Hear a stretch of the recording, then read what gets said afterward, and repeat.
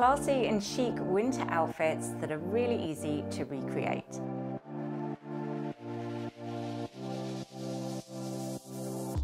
Today I'll be sharing a lookbook of outfit ideas with styling tips along the way of how you can very simply copy the look without blowing the budget. I've got a couple of new in pieces and some old favourites from my capsule wardrobe. Price-wise, nothing creeps more than high end of the high street, and I have linked everything I've featured in the description box below. So let's get started. Outfit number 1. While it can be slightly harder to look chic in winter than it does, say, in summer, with a few styling tips, it's not impossible at all. A really easy look to recreate is going head to toe in one column of colour. While it may be one of the big fashion trends for spring, summer, that certainly doesn't mean we can't reach for it year round. And it happens to be one of my favourite go-to looks, particularly when I don't know what to wear. If in doubt, colour block. It never fails to elevate your outfit. So here, as you can see, I decided on navy. But the tone you choose really doesn't matter at all. Whatever the shade you seem to have on repeat throughout your wardrobe is definitely the easiest colour to choose. Now, it's been surprisingly mild here recently, so I've been able to get away with the odd blazer or two. But this outfit would work just as well with a winter coat instead. I like the juxtaposition of a beautiful jumper, my tailored trousers, the gold button detail on my blazer, all of that polish brought back into the realm of smart but casual with my trainers. It feels classy, on trend, and yet it's a very easy look to put together. If you're looking for a new blue blazer, there are definitely a lot of great options about at the minute. From double-breasted viscose for under £35 to sustainably traced wool for £135. I shall list a little selection of my favourites in the description box below. Outfit number 2.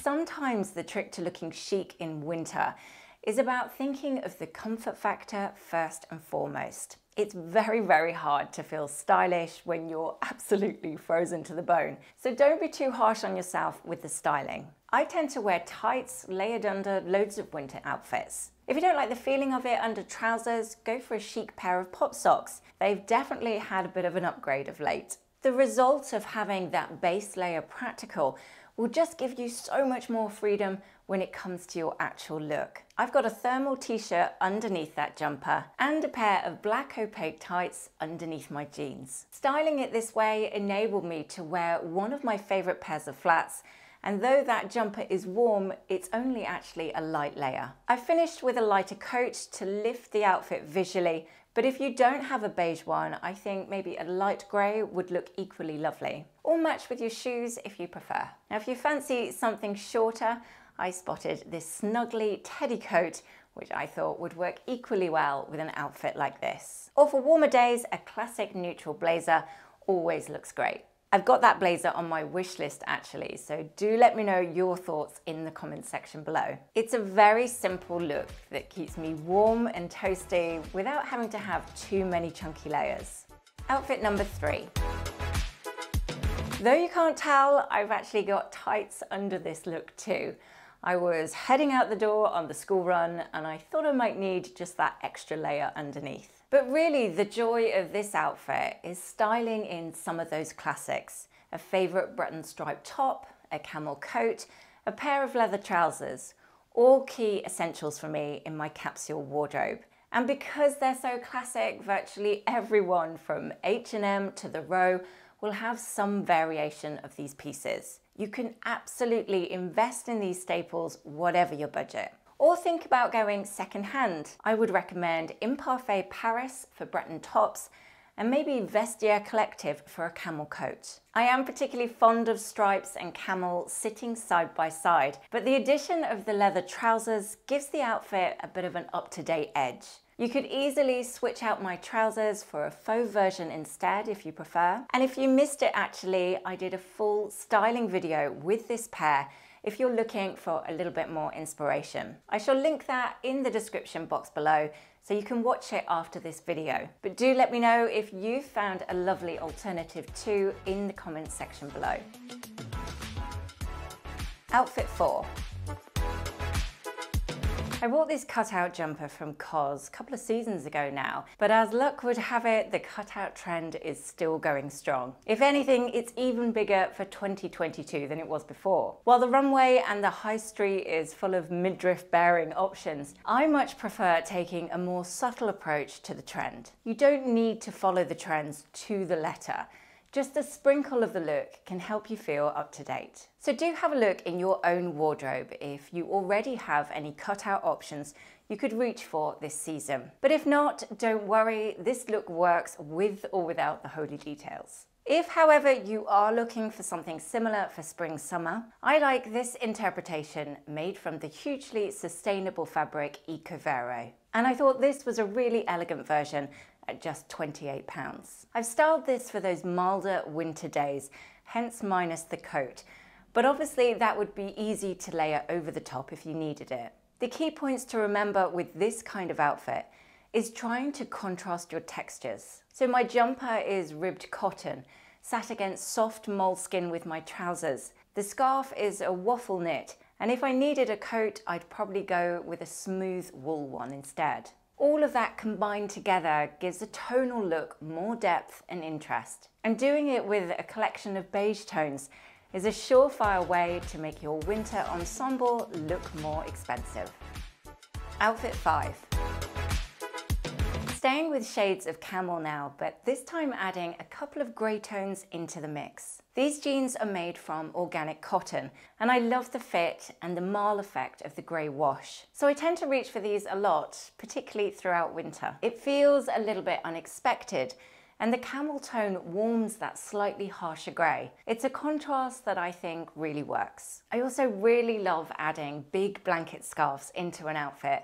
They can really take a look in a totally different direction. And obviously there's so many different ways to style one. Aesthetically, I wanted the scarf to hang down, but I didn't want to keep faffing with the other side falling back over me. So I actually added my handbag as a crossbody initially, just to hold that scarf in place. But it adds a little dressed down chic to the look and is helpful at the same time. I would always highly recommend saving up your pennies to buy a beautiful, high quality scarf, rather than say having 20 of them made from acrylic or polyester. Something like this one made from 100% cashmere, or if that's out of budget, think about merino, lambswool, or maybe knitted cotton. A beautiful, high quality scarf will always look classy. It will never ever date, and really can make an outfit feel just that little bit more luxurious.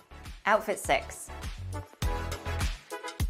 A lot of the time when I'm creating outfit videos for my channel, I don't really have an idea of what look I'm going to do exactly. I just tend to have a bit of a play with the styling, adding pieces in, taking things away, and then just stopping when I feel like me. So I'd highly recommend you try this process for yourself at home. By all means, take pictures of the looks that I share on my channel, and then just pick out similar items from your own wardrobe. Don't get too hung up on a particular shade that I've used. It's really about capturing the essence of an outfit that works the best. So in this look, I knew I wanted to wear my leather trousers again, but I wanted something a little more polished than what I did before with my Chelseas. So I added in my pointed toe ankle boots, and I thought about a blouse or a shirt that I might layer with a blazer over the top. The outfit went through a few twists and turns before I finally settled on a half-zip jumper in this lovely deep plum tone. I did debate a coat, but it felt a bit too warm to have another heavy layer,